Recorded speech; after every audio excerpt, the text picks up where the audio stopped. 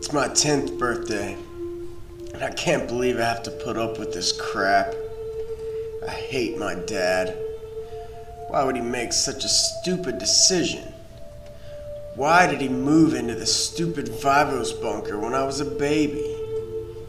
It's my birthday today, and instead of having fun and playing outside like a regular kid, I get to eat some crappy tasting cake in a cramped cafeteria. Almost everyone here is either a complete whack job or a jerk. The only real friend I have is Amata. I can always count on her. It's times like this that I think that I wouldn't have been in this situation if it weren't for Mom dying. I think it was her death that drove Dad to make us move down here. My party's gonna start in about an hour, and hopefully Dad at least managed to find me something decent. June 25th, 2012. I think Dad's gone crazy. He gave me a fucking gun. I don't know what I'm supposed to do with it down in this vault, but he doesn't seem to care. Mr. Almodovar, or the Overseer, as he likes to call himself, gave me a pretty cool digital watch. I wear it so much it's like it's welded to my wrist. I got nothing of value from anyone else. December 28th, 2012. It's past the day of the apocalypse, and nothing has happened. Big surprise. My dad keeps insisting that the end will soon be upon us and that I should be thankful I'm in such a protected place. I try to convince him that he's gone mad, but he won't pay me any mind. February 13th, 2014. I snuck into my dad's office today. Him being the vault's only dentist, he has information on all the residents. I figured I might be able to get some inside information on Christine by accessing his computer. I found nothing, and I was about to leave before I noticed his personal journals were left open. I read the most recent entry. The Novocaine transport pipe has a leak at point 323 XY3. A constant supply of Novocaine is being added to the air supply. Due to the security and health implications of repairing it, we have decided to leave it be. The dosage is said to be small enough to have no effect on residents. I couldn't understand most of what he was talking about. I heard his footsteps approaching, so I quickly ran back to my room. January 16th, 2015. I was incredibly bored one day, as I was most days, so I decided to snoop around Dad's office. He has a bobblehead with a huge medical syringe on the desk for some reason. I found his journals again and decided to read. The gap has slowly widened over the last year. The Novocaine doses are increasing. At this level, we expect minor brain damage as a side effect. I warned Alphonse of the implications, but he's gone mad with power. At this rate, the leak is doomed to increase in size. Permanent brain damage will be the result. I wouldn't be surprised if hallucinations start to set in after enough time has passed. I hope to God things resolve themselves. I didn't know what Novocaine was, but I sure knew what brain damage was. I immediately confronted my dad about what he wrote. He passed it off as a novel he was writing. It explains things better than it being true, I guess. I'll choose to believe it. For now. August 4th, 2017. I'm suffering from what I believe to be are terrible hallucinations. I keep seeing giant cockroaches, and my watch has become oddly high-tech. I vaguely remembered my dad's journal talking about this, so I ran into his office and started reading. I'm sure of it. Everyone is going mad from the Novocaine. They're starting to fabricate things in their senses. The terrifying thing is that these hallucinations even penetrate one's memories. It's as if it completely alters your perception. Everything is livable. No one is crazy beyond reason. But if things persist to an unbearable point, I'll be forced to try and repair the pipe myself. This was ridiculous. Why would Dad say such things? The giant roaches have always been there, ever since I was born. I even shot one on my birthday. Andy the robot has worked at Dad's office for years. He was even at my party. The sheer implication he was making that people were starting to go crazy, it's just preposterous.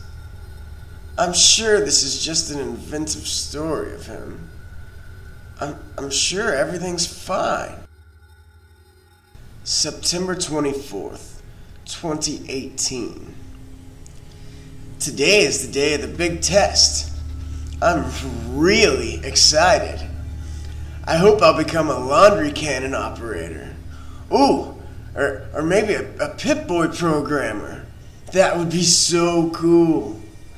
Well, I better get going. I don't want to be late. Hopefully I won't run into Butch and the tunnel snakes on my way there. March 11th, 2021. I found a note from my father. Son, the vault is falling into ruin. I need to try my best to repair the Novocaine pipe. For some reason, I'm the only one not affected by the gas. If I don't succeed or something goes wrong, I'm leaving the vault. Son, you mustn't leave. Everyone in the vault has gone homicidal, and I don't know what they'll do to you. I'm not even sure if you can understand this letter, but just know that I love you. Dad is so silly. March 12th, 2021. Amada woke me up. She said there was a lockdown. Officers were patrolling the halls and my father had escaped. She gave me a pistol and ran off. My God, I see what's happened. My father wasn't crazy. He was telling the truth. He was trying to save us all. Everything I knew was a figment of my own creation. The ridiculous uniforms everyone wore, the giant cockroaches, the robot doctor. It was all so ridiculous. How could I have been so stupid? I ran out of my room, determined to escape with my father. I cut a path of blood along my way, shooting what I thought were giant cockroaches and officers. Who knew if they were real or not? I shot the overseer in cold blood and walked away from the sobbing form that was Amada. The exit to the vault was just within reach. I could feel my mind on fire. Everything warped before my eyes. I collapsed to the ground. Date unknown. I woke up at the entrance to the vault On the outside, I still had my uniform.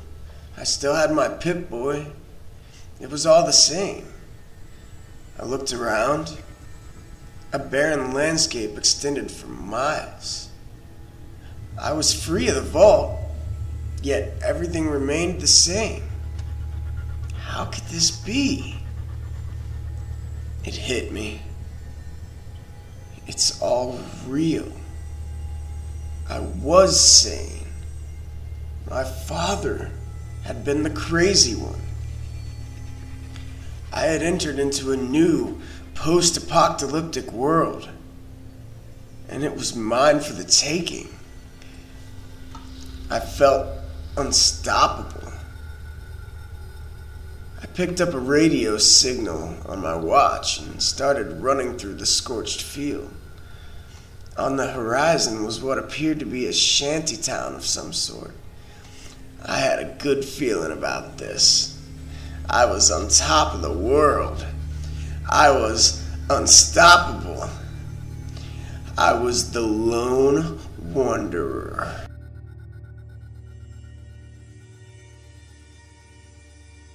Subject 134 is one of our most interesting cases. We have no name for him, but he calls himself the Lone Wanderer. He was found running around the D.C. area screaming, shouting, and talking to random foliage. He was also reported to be seen shooting at wildlife with a BB gun. Upon closer interrogation, he insists upon thinking that he's in a post-apocalyptic landscape. He insists upon calling me Lucas Sims, the sheriff of some place he calls Megaton. He keeps telling us that his cell is a house I provided him with upon defusing the bomb in the center of town. The bomb he is referring to is what I believe to be the sculpture in the courtyard. We let him out occasionally. He always has the same reaction. He insists upon being in an apocalyptic world. We have no idea where he came from. He appeared to pop up out of nowhere. All we know for sure is that he shows little hope for improvement.